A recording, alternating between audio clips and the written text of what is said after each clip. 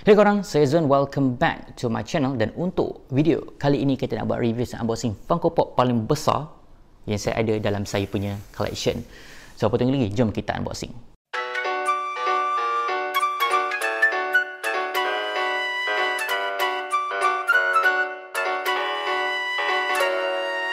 And yeah, before we unboxing, alright, thank you for you guys yang ada tolong saya untuk cast the vote. Hari tu saya ada post dekat saya punya Instagram, Uncle Zuan 11, minta korang punya bantuan lah untuk decide which one I want. So if you guys ada participate dalam poll yang saya buat hari tu, korang can know already, might have an idea already what's inside the box. It's quite hard decision untuk pilih sebab both of it, Pop A dengan Pop B yang saya nak beli tu lah So it's very nice. So I don't know which one I want to buy, so it's hard for me to decide until you guys cast a vote. And it's very close call, sangat dekat dia punya undi tu. Memang beza 3 je between this one and the other one, beza 3 je. Apa tunggu lagi, jom kita keluarkan benda ni. Right, so before we keluarkan, if you guys have the idea already what's inside, tinggalkan kat ruang komen. Alright, so we will see if you punya tekaan tu tepat atau tidak. Alright, so ready? Jom.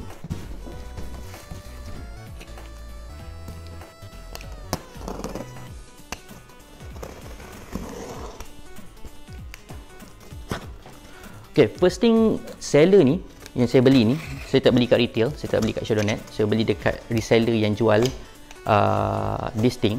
And yeah, dia tak jual mahal pun, dia jual memang harga retail juga. I think maybe because dia pun tak nak kot. So basically that means that this pop is not mint already lah. So memang waktu saya tengok gambar, waktu saya beli pun it's not mint anymore.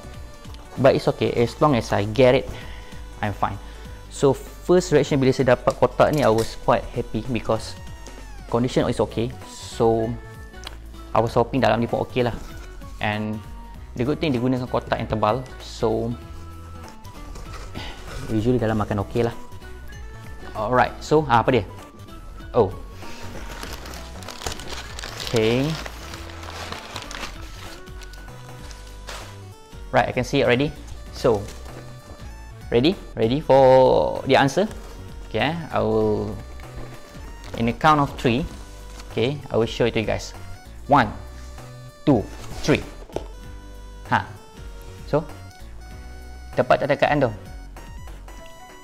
Tepat So this is my first ever 10-inch Funko Pop. So I can say that this is the biggest Funko Pop yang saya ada dalam my collection. And yeah, the wrapping is good, kotak tak kemik. I'm thankful to the seller because doing such a huge favor for me.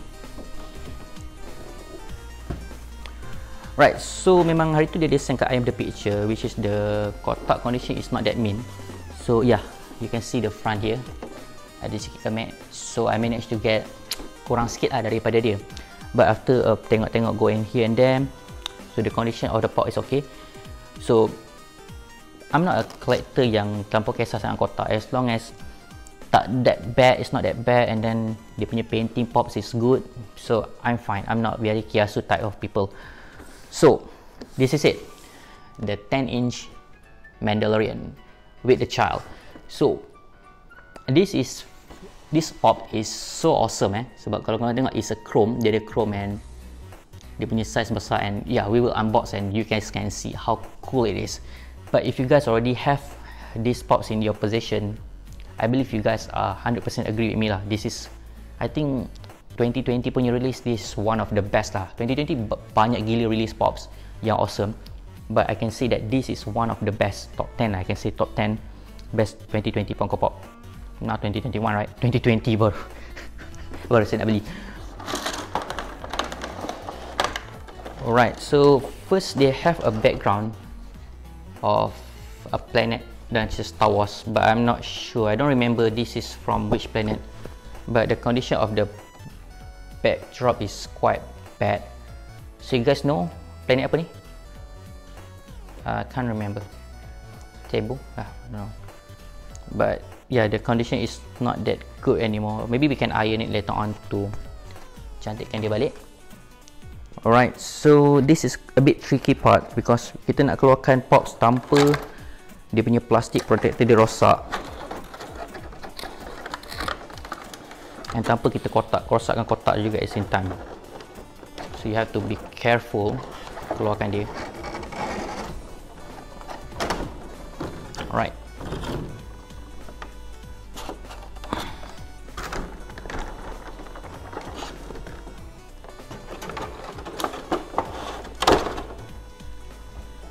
Mandalorian with the child 10-inch pop dengan chrome touch.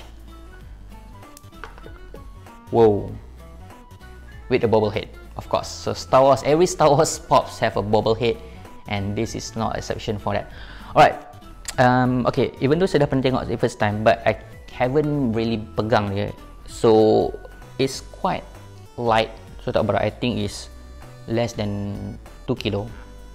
Right, and the base is very solid with the, okay, we can see the base first with the Lucas punya trademark everything, and this Funko is very good. And I believe this is the first time Star Wars punya pops yang dia punya logo ataupun dia punya base dia lain sikit. Alright, so if you guys are familiar with the Star Wars punya pops, korang akan perasan yang Star Wars dia ada dia punya signature base, dia punya signature dia punya base pattern, dia akan ada satu design dia. So this time is different, so dia buat flat with dia punya Star Wars logo dekat bawah dia. But it's okay. I think maybe because they don't want it to have that normal standard base, because if they do that, the pop size takkan muat dalam kotak 10-inch. Right, so is it really 10-inch pop? We'll see. I have a pembaris here. If I ukur from the base and the top, yes, it's correct. It's a 10-inch. So it's a 10-inch pop, as you can see here. So Funko tak tipu. Okay. Now we will see how beautiful it is.